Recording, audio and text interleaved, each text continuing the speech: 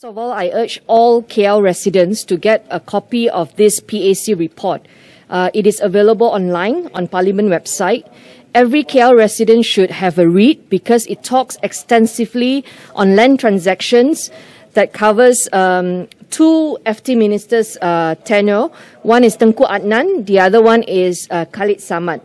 And now Anwar Musa will have to look at the recommendations made by PAC.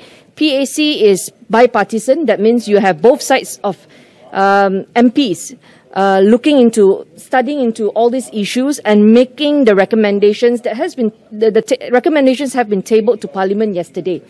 And because it's a bipartisan effort, there is no way the FT minister and the cabinet can dismiss this as a political document. And so I urge KL residents, please have a look. Now, number two, this is great vindication for the residents of Segambut, especially those who are fighting in the case of preserving Taman Rimba Kiara as a park. Taman Rimba Kiara is still at in court at the moment, at the Court of Appeal stage.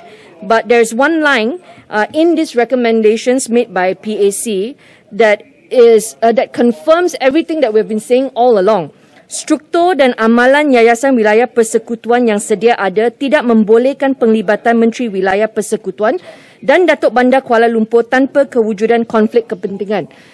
These Datuk Bandar and the FT ministers, they sit on the board of Yayasan Wilayah Persekutuan, a company dealing with government's asset, but the profit enter into a company. Okay, and because Datuk Bandar is also the authority giving planning permission, development order to developers, and some of them involve some of these lands.